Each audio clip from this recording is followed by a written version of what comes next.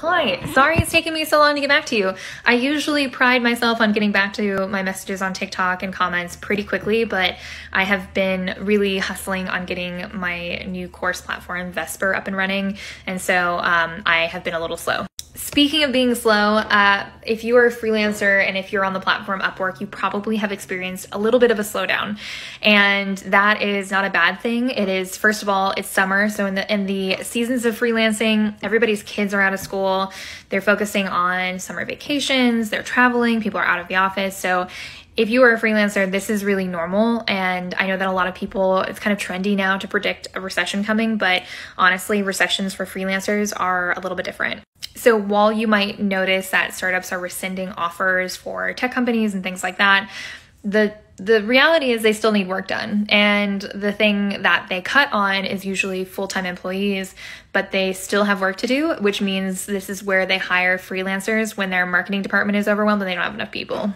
For example, I had 6 meetings today, and a lot of them actually came not from UpWork. They came from cold reach outs to companies that I thought were cool and wanted to do some writing for. So cold reach outs are actually a great way. If you see a company, you're like, man, it'd be so cool to write for them or do work for them, just reach out to them, because more often than not, they actually do need your help.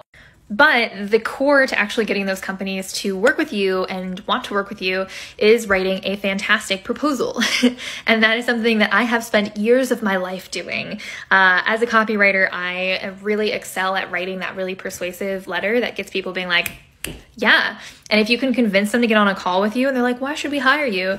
If you're a copywriter like I am, you can be like, well, you chose to get on a call with me because of my writing and because of, my sales letter. And so I can do for you what my writing did for our conversation right now. I can make shit happen.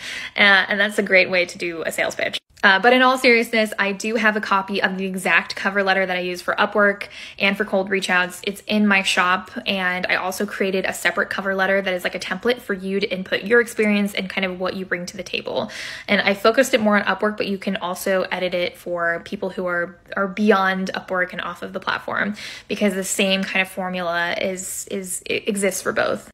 But basically, for your cover letter, you really want it to be persuasive. You want to use language that is clear and concise, that really speaks to your unique experience, why you're perfect for their job.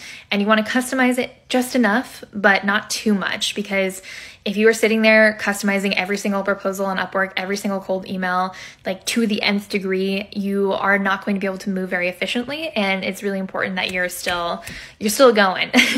Like, don't spend a gajillion years personalizing every UpWork proposal. Trust me. But yeah, let me know if you need any more help.